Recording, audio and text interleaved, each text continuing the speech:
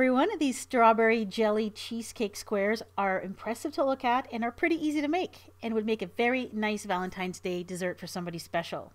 Starting off with the crust ingredients, you'll need 1 1/4 cups of graham wafer crumbs. If you can't find graham wafer crumbs or crackers where you live, you could use some simple biscuit like digestive biscuits or a very mild cookie. You'll need 1/4 cup of granulated sugar. Stir that into the crumbs and then melt 1/4 cup of butter or margarine in the microwave and then pour it into the crumb mixture. Stir it around until it's moistened. Now you're going to line an 8 by 10 inch baking dish. Doesn't have to be exactly that, but as long as you have roughly that size, line it with a little bit of plastic wrap. Then put in your crumb mixture and just press it onto the bottom of the pan. Now you'll notice I put some of that mixture in some muffin tins over on the left hand side, and I'll show you how those turned out later. In a larger bowl, place 1 envelope, 28 grams or about 2½ teaspoons of unflavored gelatin powder and 1 cup of boiling water. Then stir that together until the gelatin is dissolved. Now add the cream cheese. That's 2 8-ounce packages or 2 250-gram packages of cream cheese that has been brought to room temperature, and 2/3 of a cup of sugar, which I forgot to film putting it in, but you can see it in the center of the bowl.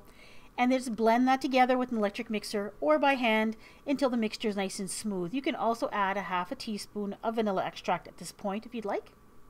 Pour it over top of the crust and you just spread it out evenly.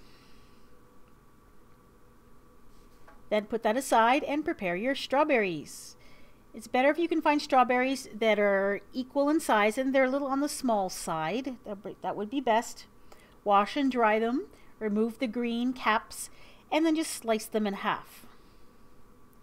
Now strawberries already have kind of a heart shape, but what you can do is take a pair of scissors or a knife and just cut out a V shape at the top and just turn it into more of a uniform heart shape. You could also use a heart-shaped cookie cutter on these if you have one small enough. I didn't. All my heart-shaped cookie cutters were a little bit too big, so I just used a clean pair of kitchen scissors to do the same job.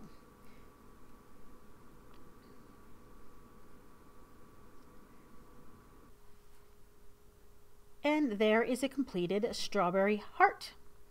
Now the number of hearts you make will determine the number of servings that you're going to have, because each little heart will be the center of a serving. Now this part is important. Make sure that when you put your strawberry hearts on top of your cream cheese mixture that you press them firmly into the mixture. Not so deeply as to the cream cheese is coming over top of the strawberry and you can't see the heart shape anymore, but firmly enough that it's stuck right in there. Because when you pour that hot Jello mixture over top, the strawberries have a tendency to float up if they're not firmly anchored. Then put this in the refrigerator and chill it for at least 1.5 hours. And don't skimp on the chilling time because it will make the next part of the recipe a lot easier to do. This is a package of strawberry Jello or strawberry jelly powder. It's an 85-gram package. And I put it in a mixing bowl and then I added 1 cup of boiling water. Pour that in and then just stir it around until the gelatin mixture is dissolved. Once dissolved, add a cup of cold water and stir it around a little bit. Then you're going to pour that over top of the cream cheese and strawberry layer that's been chilled. Pour it very gently and you'll notice some of that foam that's on the Jello. It does actually, most of the foam dissipates on its own, but you can also take a little spoon and just scoop some of it off if you find there's too much of it. Now there was a strawberry that was floating up, so I had to try to push it back into the cream cheese mixture. And then put that in the refrigerator and let it set completely. Once it's set completely, you can lift it right out of the pan using the edges of the plastic wrap.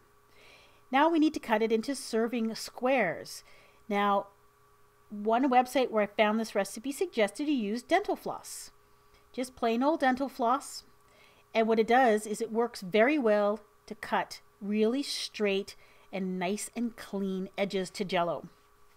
If you try to use a knife for this and you push down on the knife and then lift the knife back up, you may get some of those graham wafer cracker crumbs contaminating the surface of your Jello.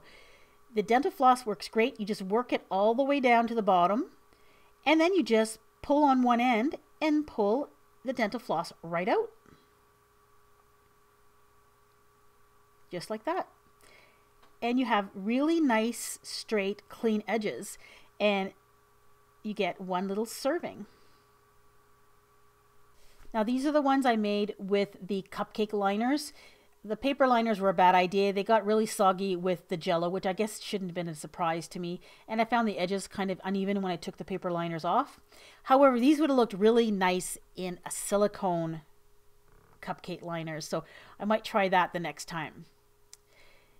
Another thing I'm going to suggest to you is that you consume these within a day or so, because after a day, some of that moisture from the Jello and the cream cheese starts to seep into the crumb layer at the bottom and it gets really soggy. But it's excellent the same day that you make it. And as far as taste goes, it's very good. The Jello goes very well with cream cheese and it's really nice to have a little fresh strawberry in the center. The cream cheese layer tastes a lot like cheesecake. So there you go, strawberry jelly cheesecake squares, perfect for Valentine's Day. Give them a try.